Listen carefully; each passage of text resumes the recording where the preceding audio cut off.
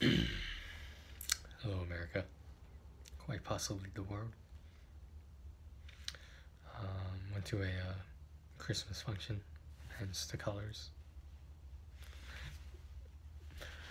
But so I came to the realization that I may have PTSD. Specifically, during that incident when I drove across the country and my car burned down. So, if I remember correctly, and this is in my book, by the way, good book, you should buy it. Where I didn't react. I was very calm. I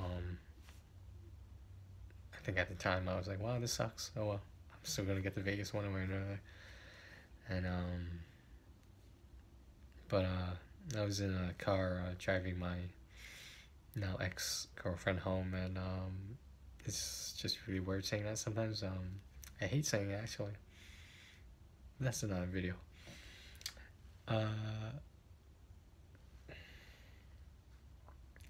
There was a car on the side of the highway, and it was in flames. When I drove by it, I looked at it. At first I thought there was no reaction, but I kept looking at it. I was staring at it, and all of a sudden my eyes were blinking like this, rapidly, over and over, like a few tears coming. I think I felt the sensation that I wanted to cry, but according to my ex, I was shaking. I asked her to drive if I had to pull over.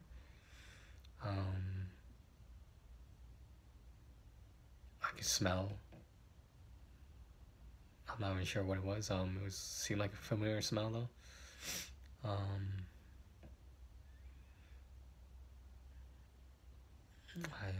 I just don't know. It was the scariest part about it was that it was uncontrollable, and it's almost like I didn't have control of my body at that point.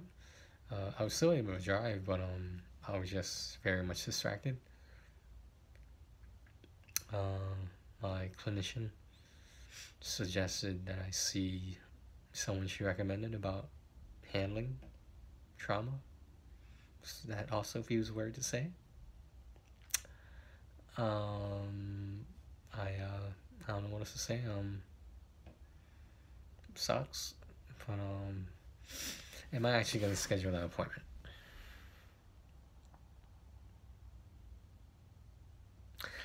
I don't know, because realistically, this isn't gonna go away. Of course, it could be managed better, healthier,